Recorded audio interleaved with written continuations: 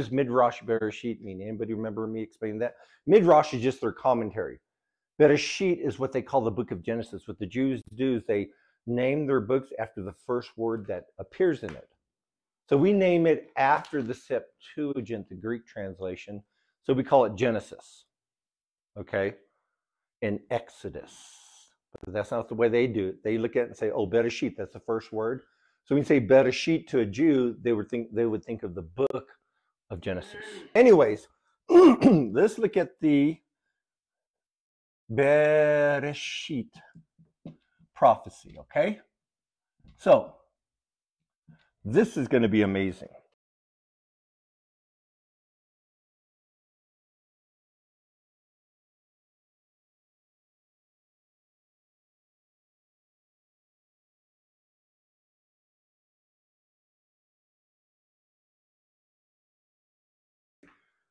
Of course, in the Hebrew, you go from right to left. That's the Hebrew. Now, let's look at the Paleo Hebrew on this, okay? Now, for underneath here, I'm going to put the Paleo. That's a tent right there. And in fact, bet means what? The letter itself means bet. When you say bet lachem, house. It means house. And here's the tent floor plan. So that's a house. And then Resh Hashanah, Rosh Hashanah, head. And there's some teeth. And then here's my favorite one, is which is an arm or a hand. And then the Tav is a cross. It kind of ends in a cross. So you probably know where I'm going with this. So this is a house, represents a house. Okay. The Resh is a head.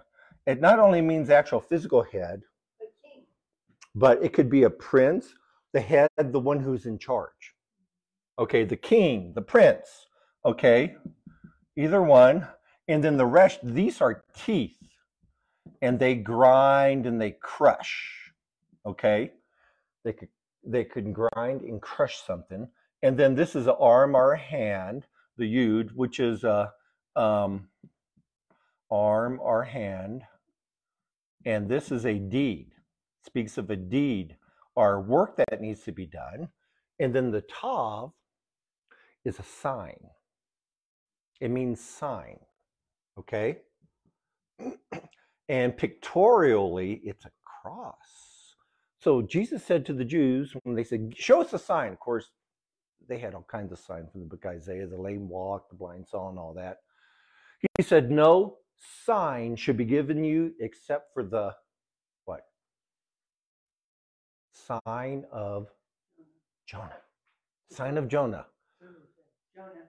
Which is, as he was 3 days and 3 nights in the belt. So it starts with the cross. So the sign that he gave them was the same sign that was a Paleo Hebrew sign, which is the cross, which started the sign of Jonah.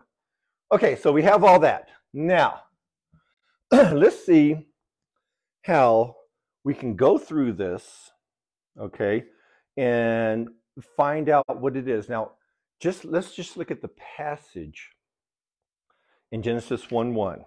In the beginning, God created the heavens and the earth. All right. And that first word is Bereshit, Baro, Elohim. And then you have a E-T, if you transliterated it, which is kind of funny. E-T, Elohim, or God, created the heavens and earth. Now, that E-T in the Hebrew is an untranslated word. It's right there in the middle of the verse. This will give us our first clue, okay? And that word E-T is just a punctual marker. It just tells you where the direct object is. And they write it actually as in the sentence. So it's, it looks like this. Aleph, and then you have a Tav. Looks like that. So it says, in the beginning, God, Aleph, Tav, created the heavens and the earth. What does that mean? The Aleph, that's like saying the first letter and the last letter. And so in the Greek, they actually use it in Revelation 1:8. I am the Alpha and the Omega. Yeah. The Alpha and the Omega, right? The Alpha and the Omega. And so what it says in Genesis 1:1, in the beginning God, the Alpha and the Omega, created the heavens and the earth. And it says in Revelation, and I believe in the book of Colossians, it says this, Colossians 1:16, for by him all things were created that are in heaven and on earth. He talks about in the beginning, he created the heavens and the earth. He created all things, visible and invisible, whether they be thrones or dominions or principalities or powers. All things were created by him and for him. So it even tells us in Genesis 1:1 who that creator was, the Alpha and the Omega. So we start seeing clues that there might be more to that verse than what we normally see. Okay? And of course, 1:8 says, I am the Alpha and the Omega, and this is the one in Revelation 1:7 that returns on the clouds for everyone to see, which is obviously Yeshua or Jesus. So he calls himself the Alpha and the Omega, and he does two other times at the end of the book of Revelation. So if Jesus is actually embedded in Genesis 1:1, is he embedded in it in other ways? And the answer to that is absolutely. So if you look on the back of that handout, Isaiah 46:9-10, remember the former things of old, for I am God. There's none else. I am God, and there's none like me. Listen carefully. And let's take this literally. Declaring the end from when? From the beginning. The Bereshit. Bereshit is in beginning. Reshit right there, that's the Hebrew there, is beginning. From the beginning, and from ancient times, things that are not yet done. So he says he's going to declare the very end of everything from the very Reshit, the very beginning. And where does the very beginning begin? Genesis 1:1. So we're going to look in there, okay, and see what we can see. Now, Matthew,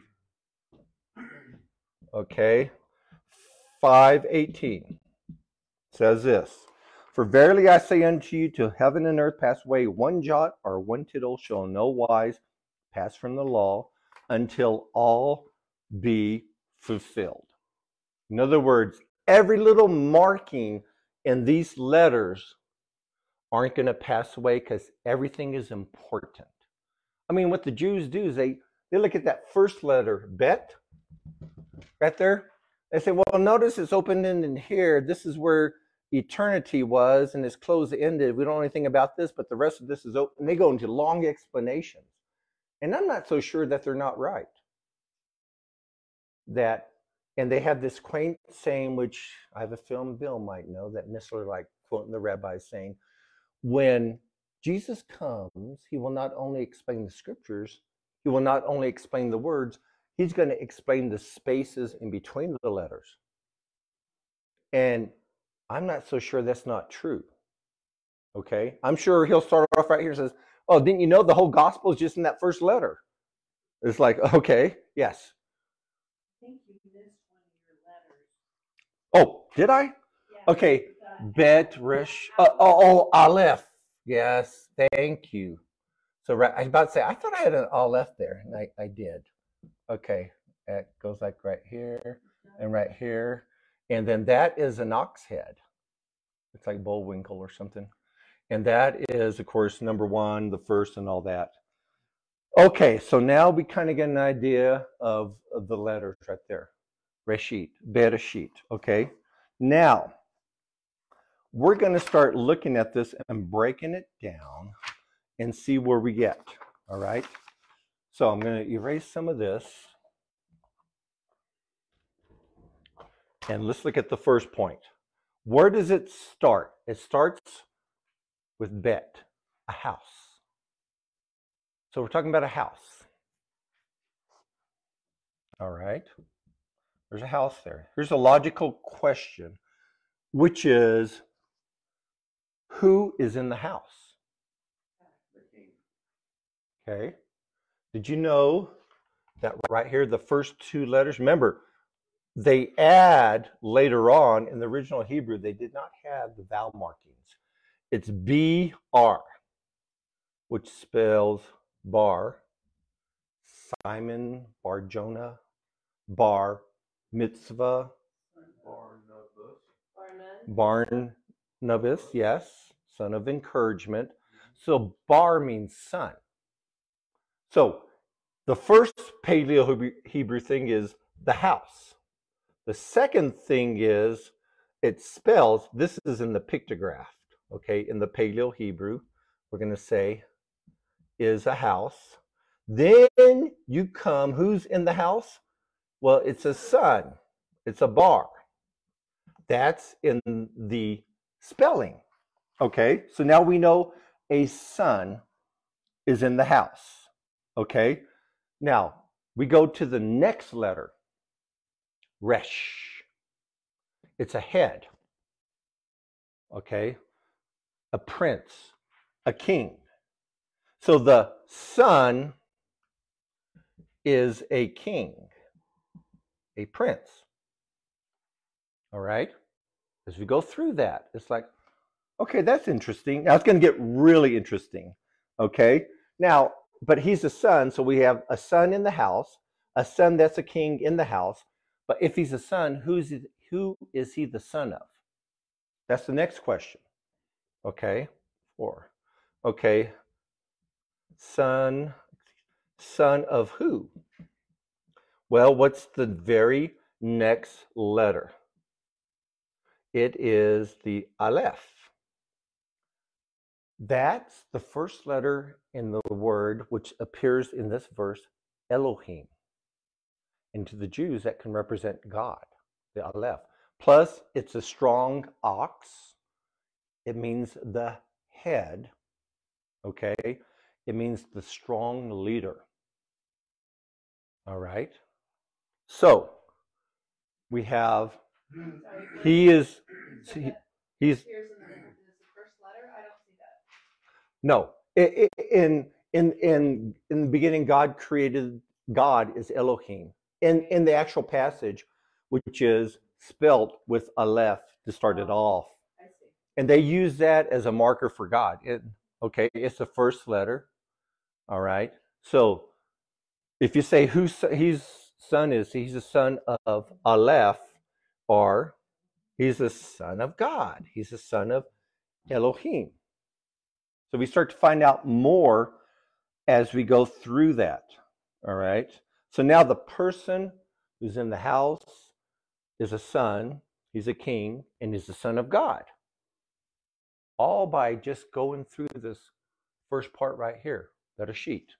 So we're going to progress on, and we're going to find some really surprising things. Okay. Now, let's go to point number 5. Okay. This son is, now if you look right here, once we get, if you go B, R, right there, B, R, and then the Aleph is A, that spells bara. Okay, which means to create or creator. So this son is the son of God. He's also the creator. All right. So we obviously know who this is. Okay. Now, something weird happens here. Point number 6. Is everybody up with me? As we progress through this at a spelling level and a Paleo Hebrew level. I also have a handout that will explain all this when I'm done, just so you know. But I want you to listen up for now. If you look at the very word itself, I wish I'd put that in at the beginning, right there. Okay.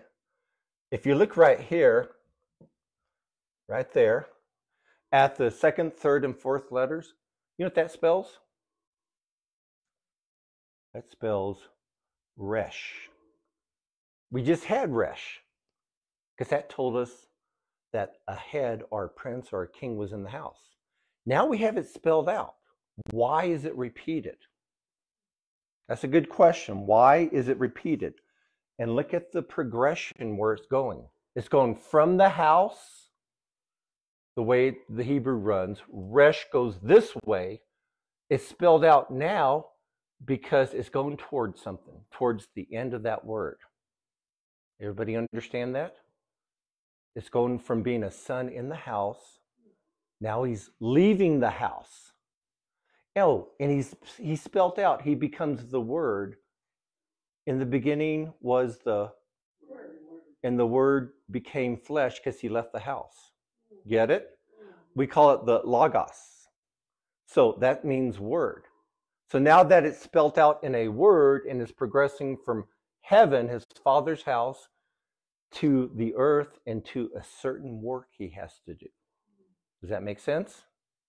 Okay, so it's like, wow, that's kind of interesting. So now let's find out exactly what that work is, okay? Why did he leave the house? Now, here's Resh.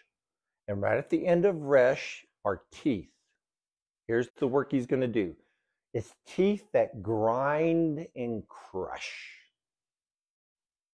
So he is going to either grind and crush something or be ground and crushed. The Son is heading towards that. All right. Now, what garden was he in, Jesus, before his crucifixion? Gethsemane. What does that mean? The olive press. To bring forth the anointing oil, the Holy Spirit. He was being crushed and pressed in there. He is sweating like great drops of blood. Okay? So he's coming down, and Sheen is also the one letter that is used to designate God, too. On the mezuzah, remember those little tubes that Jews hang outside their door? And mezuzah just means gatepost. I actually have some in my house, around my house, on my front door, and on different doorways and stuff. And then they have like a little scroll in there. Usually it's Deuteronomy like 6, 4, and 5, which is Shema Yisrael, Adonai Eloheinu Adonai. It's actually Jehovah Eloheinu. And I only know because it's right here on my 3 bracelets, which I wore for. And when I ordered that, it's funny, I don't think you can get it now. It didn't say Adonai. It said Jehovah, which would be a big no-no. But it has the YHVH, not Adonai. So anyways, so it's showing the Son coming out, and he's being crushed. And that crush is the same letter for God. So God, the Son, is being crushed. Okay, that's what he's working towards. Now, as he's being crushed in the garden, it's the yud, which is a hand or an arm. It speaks of a work or a deed, okay, that has to be accomplished. And what do you think that work or deed is? The tav, the cross. The cross. All that in the first word in the Bible. That's pretty amazing. So we'll put it all together. The Son, who is a head person, a prince in the house, okay, his home, he's in his home in heaven. He is the creator, he is God, he is the Son of God. He is leaving to accomplish salvation by being crushed and by being crucified on a cross. So Genesis 3:15 says he's going to stomp on the head of the serpent, but the serpent's going to bruise his heel. So he's both crushing and being crushed at the same time. So it tells the whole gospel story right there. Right there. Of course, it's easy. It's hard even after we know the facts to go back and, extract that, but that's what people have been able to do. Is it creating some kind of new doctrine where I'm going off the deep end? Nope. No, it's not creating some new doctrine. It just shows you the level and depth of God's word, which is pretty amazing. So now we are going to get into the timestamps. So everybody's got that gospel message in the very first word in the gospel, Bereshit. Okay?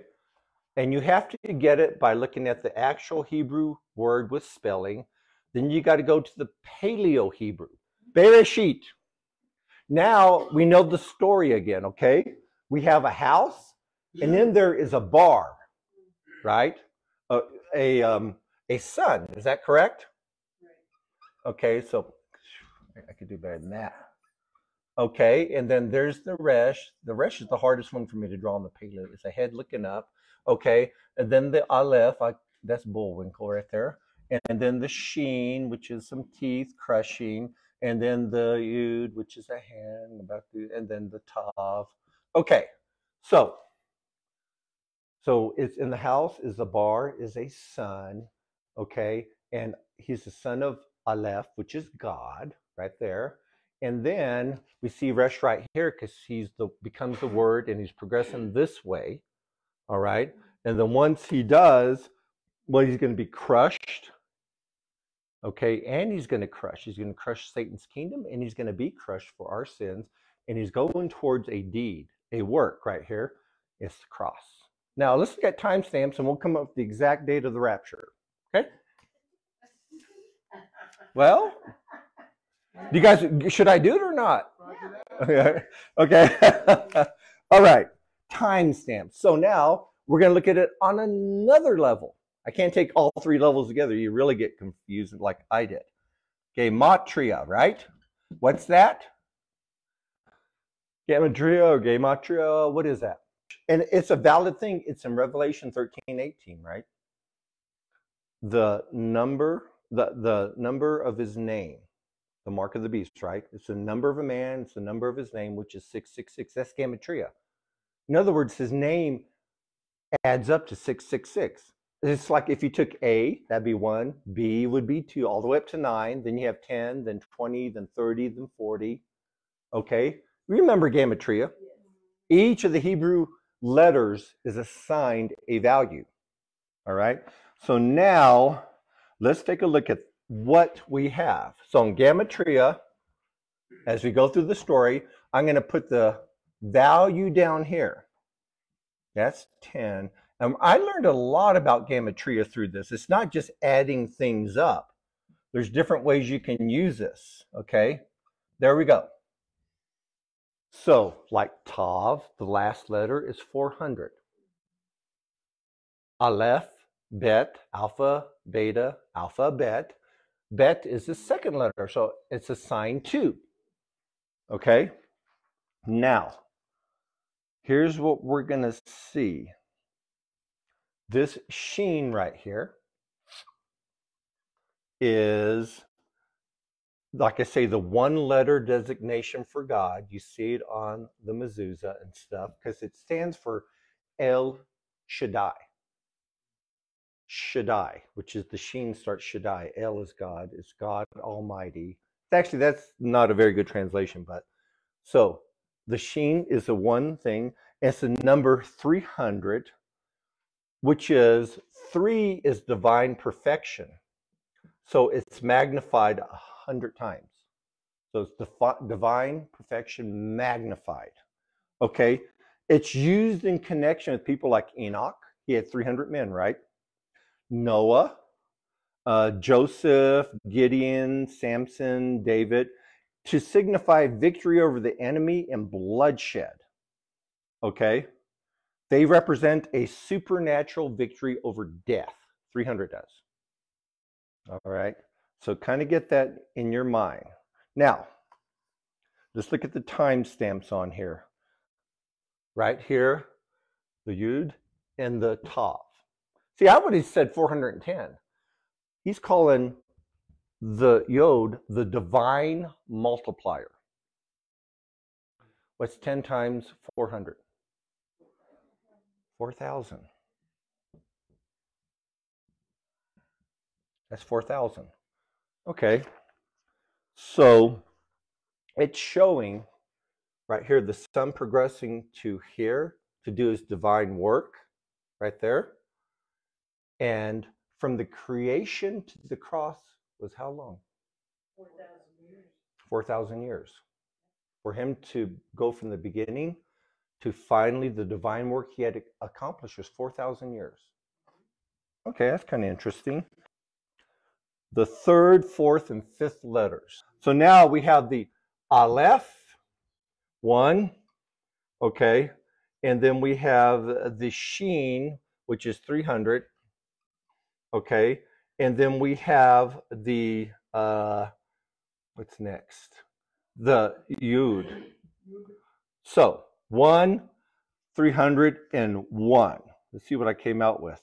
When you have the Aleph and the Sheen together, these two letters, that spells the word fire. It's speaking something about fire. Okay? It's the word Esh. All right? Esh. It speaks of fire. Now, if we get those three letters, it's asking, when is this fire scheduled? When is this fire going to happen? All right? Because we're looking at those letters which spell fire, and they come out to 10, 301. All right? Now, 1, so if you do 300 times 10 times 3, okay, 10 times 300 times 1 equals what? 3,000. Now, so there's some kind of fire after 3,000 years. We've already done the 4,000 years to the cross. If you go 3,000 years past the cross, what do you come up with? 3,000. No. 3,000 years, 2,000 years for the church age, 1,000 years for the millennial kingdom. It's the end of the millennial kingdom where Peter says the heavens and the earth are going to melt in intense heat. Everything's going to be destroyed by fire. And then you have the new heavens and the new earth. Get it? So that's Revelation 21. So coincidentally, where it spells fire and you take these letters and do the gematria is 3,000, and we've already talked about 4,000 years from the beginning to the cross is where he accomplishes his deed. Then 3,000 years past that is the Esh, or the fire, and that's the new heavens and the new earth. Wow, that is really interesting. Okay, it says this in Revelation 20, 11 through 15. I saw a great white throne and him who sat upon it, from whose face the earth and heavens fled away, and there's no place found for them. And I saw the dead, great and small, stand before God, and the books were opened. And another book was opened, which is the book of life, and the dead were judged out of those things written in the books according to their work. Okay?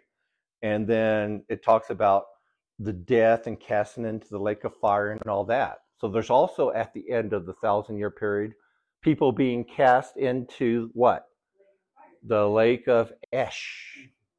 At the end of that 3,000-year period. Now we have another timestamp in here. Okay?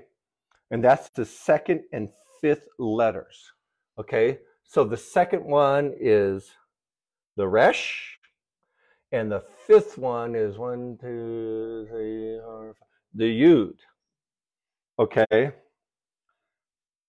So that's 10 times 200. That's equal 2,000. Okay? And so if you take 2,000 years from his work on the cross, exactly 2,000 years, and if I'm correct, it's 30 AD, what did he come out to? 2030. And then where do you get the rapture? Minus 7 years. Which brings us to where? 2023, possibly. Could be. Like I say, the two big candidates for me personally is this year and 2025. I see 30 or 32 AD as the most likely candidates that he was crucified, during that time. Okay? Now, so all these timestamps in there, and to end all this,